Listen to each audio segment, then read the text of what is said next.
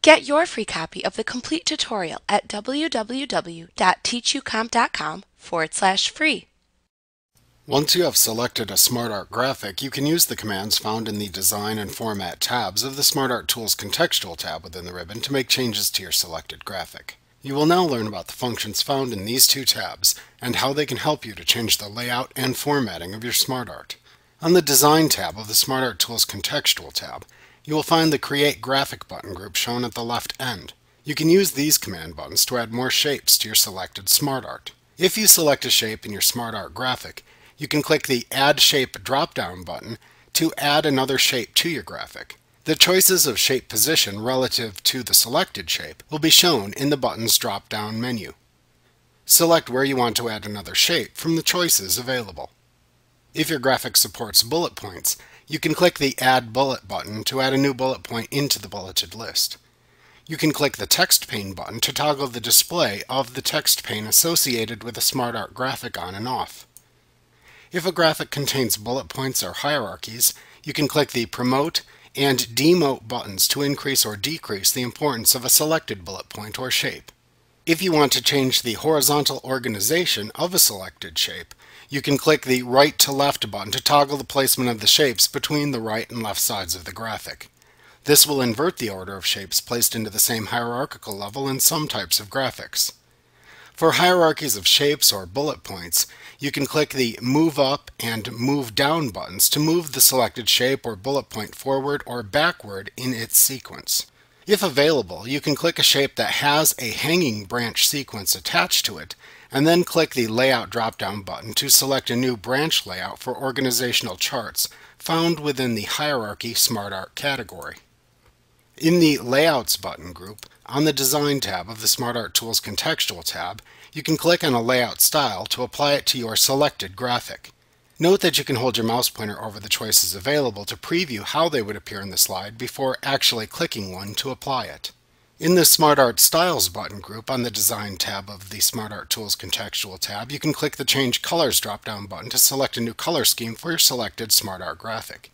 If using pictures within your SmartArt, you can also click the Recolor Pictures in SmartArt Graphic command at the bottom of this drop-down menu to also recolor the associated images within the SmartArt with the selected color.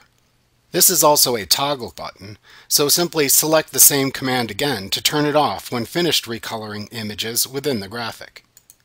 You can apply a different style to your SmartArt by clicking on any of the styles shown in the listing of styles within the SmartArt Styles button group. You can hold your mouse pointer over any of the styles shown to preview how they would appear in your document before actually clicking on one to apply it. At the far right end of the Design tab, you can click the Reset Graphic button in the Reset button group to reset any color or style changes you made to your SmartArt. Note that the Reset Graphic button will not reset any layout changes you've made since inserting your SmartArt. For example, if you originally used a picture organizational chart layout and then changed it into a hierarchy list layout and then changed the style and color of the hierarchy list, clicking the Reset Graphic button will reset the color and style of the hierarchy list, but will not change it back to its original picture organizational chart layout. Also, the Reset Graphic button will not remove any text that you have entered into your SmartArt. You can change the appearance of a selected SmartArt graphic by clicking the Format tab in the SmartArt Tools Contextual tab. This tab controls the shape and word art styles that you can apply to the individual parts of your SmartArt graphic. At the far left end of the Format tab, you can use the buttons in the Shapes button group to alter the appearance of selected shapes in the SmartArt graphic.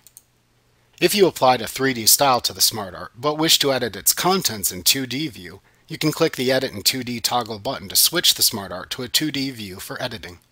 Click the same button again when you're finished editing to revert back to the 3D appearance.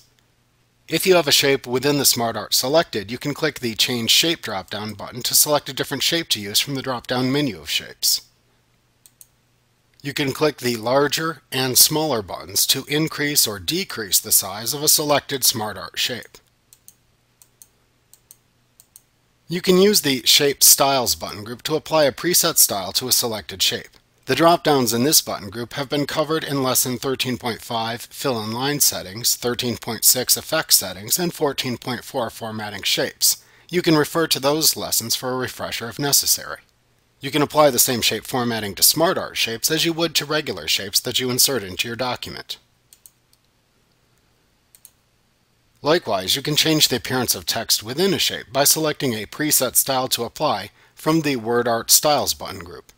Any text in the SmartArt shape can be formatted just like any other text in your document. The other buttons in the WordArt Styles button group have been covered in Lesson 14.4, Formatting Shapes, and work the same here.